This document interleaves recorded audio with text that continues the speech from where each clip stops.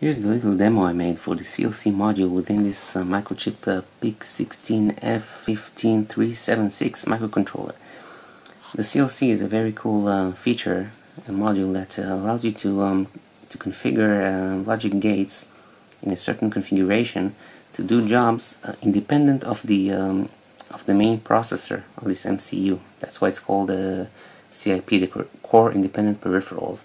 This means that because it's essentially logical gates, it can work much faster than the clock speed of the MCU, and it doesn't require memory or other resources while it is running. This board was gifted to me by Microchip. Thank you very much. This is an evaluation board that's compatible with the MPLAB Express IDE. That's an online IDE, and it presents itself to the computer as a mobile storage device, so you can basically drag and drop the hex file that is generated by the compiler right into it. So what we have here is 3 buttons, these switches, for the blue, green and red colors, and an RGB LED, so that when I click each of these buttons, the corresponding color will light up here.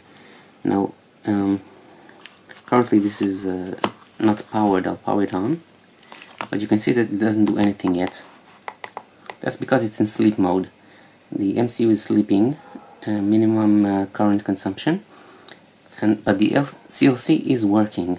The CLC is gathering the signals from the different switches, and it will raise an interrupt whenever the 3 of them together are clicked. See, when I press even 2, it doesn't do anything, but when I press the 3 of them together, then it turned off because there's not enough power consumption for its taste. When I click the 3 of them together, it lights up, then I can play with it. But after 3 seconds, about 3 seconds of no use, of no clicking, it will go back to sleep. And again, only the CLC will work. So it was a very easy way to define and to create a wake-up method that is more complex than just a single switch. In the usual way, in microcontrollers, I'd connect each one of these to the interrupt on change of the 3 pins, and then when it wakes up, I'll have to check within the with my software whether all 3 of them are clicked, or just 1, or just 2. But with the CLC, it's all done with no software requirements, no special resources or time or power. It's a very nice way of doing things. Unfortunately, I wasn't able to find out how much power the CLC is taking while this is sleeping. I suspect it's not much, but I would rather see specific numbers. So let's go over to the code to see how it actually is defined. So let me show you how I configured the CLC, the Configurable Logic Cell, for my little project. This is the MPLAB X IDE. Within it I opened the MCC, the microchip code configurator, which allows me to configure modules and peripherals in the MCU using a graphical interface. And within that I selected the device resources, peripherals, CLC. It has all the cells. When I picked CLC 1, it moved to project resources, peripherals, CLC 1, and then I got this window. Here I can first of all enable the CLC because it can be disabled. I enabled its interrupt because I wanted to wake the MCU from sleep, and for my the way I design my logic, I need just the rising interrupt, the transition from 0 to 1 on this output of the CLC. Now this is the graphical representation of the cell itself, and it has let's say 3 major parts. First is the inputs. You have up to 4 inputs. Each one can be from a variety of resources. The UART-TX, timer overflows, PWM outputs, system clock, and of course the input pins of the MCU itself. These go into these fixed OR gates, 4 OR gates. Each input can be directed to any of the gates, and it can be either disconnected entirely, then this input is internally connected to ground. It can be connected directly by clicking on this box, connected directly, or it can be connected through a NOT gate. In my case, because I'm using a switch that connects the pin to ground, it's negative logic, so I need to invert it before it goes into the OR gate. But of course I could also do other things and invert the output of the OR gate, make it a NOR gate. But here I connected the first pin to first input pin. That's going through the peripheral pin select. I'll talk about this in a minute. First pin goes into this OR gate, second pin to this one, third to this one, and the fourth one has no inputs, and because it's all ground, I have to invert it, make it a NOR gate, so that I'll get one here.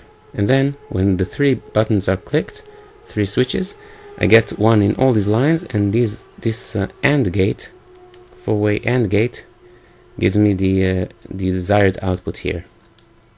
Now the power of the CLC, one of its major benefits is that you don't have to have an AND gate here. You can choose one of these few other logical functions, for instance all kinds of flip-flops, which are useful in all kinds of logical circuits, and a combination of other gates, SR latch. You can design all sorts of things that are much more complicated and useful than what I did here, but that's your choice. Now about the pin select, here below I have the pin manager grid of the MCC, and here I have the CLC1 output. I can output this to some pin if I want to. In my case I don't, I just need the interrupt, but I can direct it to an output. I can read it from software, whatever I want. The inputs are here. The CLC in 0, this one, it comes from, these are the options actually. It can only come from port A or port C, not all the ports of the chip. So for CLC in 1 I chose port C pin 2 here. Now for the second input I chose port C pin bit 3, and for the third one I chose, you see here it can only take from port B or D. I chose D0. You can see here in the pin manager package the outline of the actual MCU as it is on the board, and here it is. Here are the three pins that I chose: RC2, 3, and RD0, which are the inputs for my CLC.